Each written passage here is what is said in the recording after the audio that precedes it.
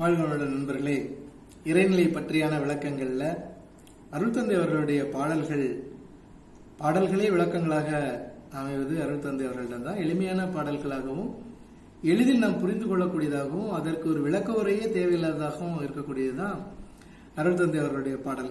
இருந்தாலும் அந்த பாடல் பாடி அதனுடைய விளக்கத்தை ஊடுருவி நாம் காண்கின்ற பொழுது அதிலே நாம் மிகப்பெரிய விளக்கங்களை பெற்றுக் கொள்ளலாம். அத்தகைய அடிப்படையில் அழுத்தம் எனும் உந்து ஆற்றல் என்ற பாடல் மிகவும் ஆழமான சிந்தனைகளை தரக்கூடிய பாடல். அழுத்தம் எனும் உந்து ஆற்றல் ஒன்றை கொண்டே அணு முதலாய் அண்ட கோடிகள் அனைத்துமாகி வழுத்தும் ஓர் அறிவு முதல் 5 மாறும் வகை வகையாய் உயிரினங்கள் தோற்றுவித்து முழு திறனுடன் காத்து முடிக்கும் மேலாம் முழுமுதல் பொருளே நம் அறிவுமாகும் பழுத்த நிலை வரும் வரையில் நீ நான் என்றோம் பதமடைந்தோம் ஒன்றானும் பரமானந்தம் சொல்லுவாங்க. அழுத்தம் எனும் உந்து ஆற்றல் ஒன்று. அழுத்தம் எனும் உந்து ஆற்றல் ஒன்றே தெய்வம். அது அழுத்தமே. அழுத்தம் எங்க இல்ல? இப்ப அழுத்தம் இல்லைன்னு நீங்க சொல்ல முடியுமா? யாராச்சும் ஒரு அழுத்தம் இல்லைன்னா இயக்கமே இல்லை. யூனிஃபைடு ஃபோர்ஸ் சொல்லக்கூடிய எல்லாவற்றையும் அழுத்தி இயக்கக்கூடிய ஒரு வல்லமையான ஆற்றல் ஒன்றையே தெய்வம் என்று கொள்வோம், பெருவெளியே தெய்வம் என்று கொள்வோம் சொல்றாங்க.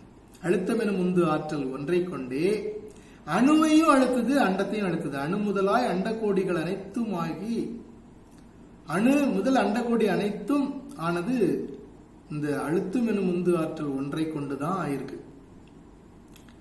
அழுத்தம் எனும் ஒன்றை கொண்டே அணு முதலாய் அண்டகோடிகள் அனைத்தும் ஆகி வழுத்தும் ஓர் அறிவு முதல் 5 மாறும். அதுவேதான் உயிர்களாக ஓர் அறிவு முதல் 5 6 ஆயிருக்கிறது. அந்த அழுத்தம் எனும் உந்து ஆற்றல் தான்.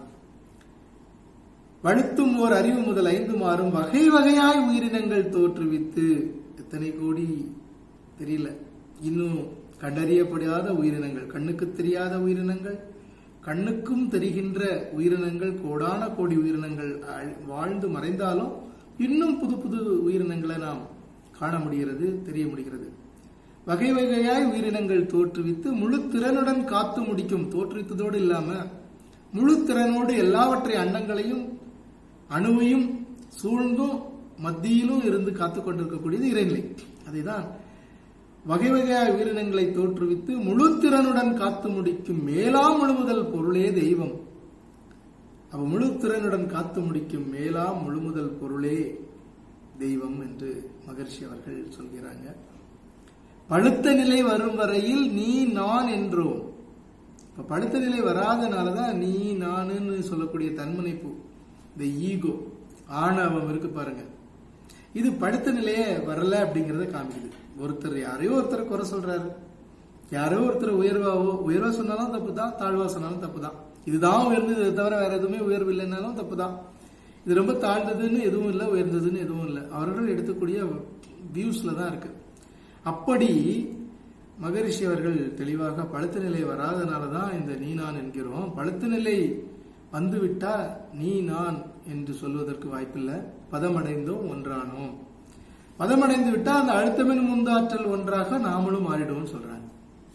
எங்கு துவக்கமோ அங்கேயே கொண்டு முடிக்கிறது தான் மகான்களுடைய பாடல்கள். அருள் தந்தை அவருடைய இந்த பாடலை அனைவரும் தெரிந்து கொண்டு உணர்ந்து கொண்டு இறைநிலை பற்றிய ஒரு அறிவோடு வாழ்க வளமுடன்.